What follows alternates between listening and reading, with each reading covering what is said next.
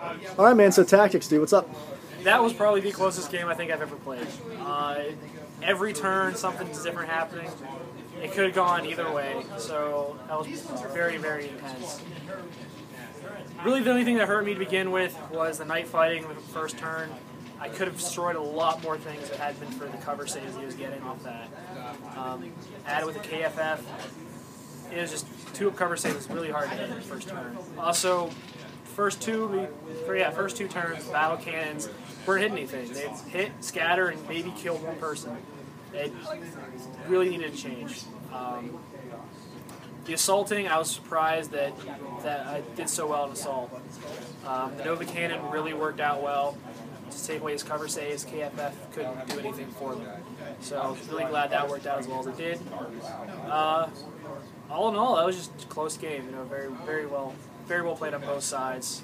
A lot of luck, a lot of unluck. So I think that's about it. Sweet, dude. Okay, so tactics. Alex, wonderful game. First off, it was one of the closest games I've played. As Alex has already said, it super close back and forth. A lot of luck, like he said. A lot of crazy dice rolls, a lot of bad dice rolls. It was just an awesome game.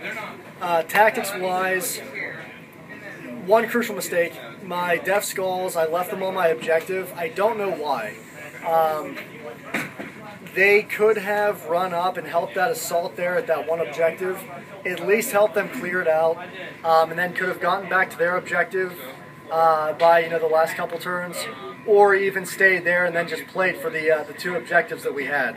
I don't even know what else. My KFF mech, I had him up a little bit close to the front of the lines, which at the time it wasn't too close to the front, but by the time he was blasting everything away, it came up real quick.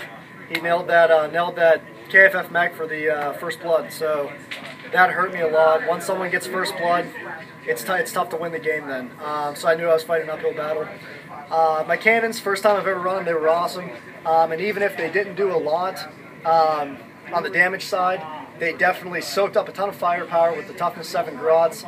And I was running just with like no extra grots or anything, so I could actually beef them up a little bit. But I do like my 2 KFF mechs.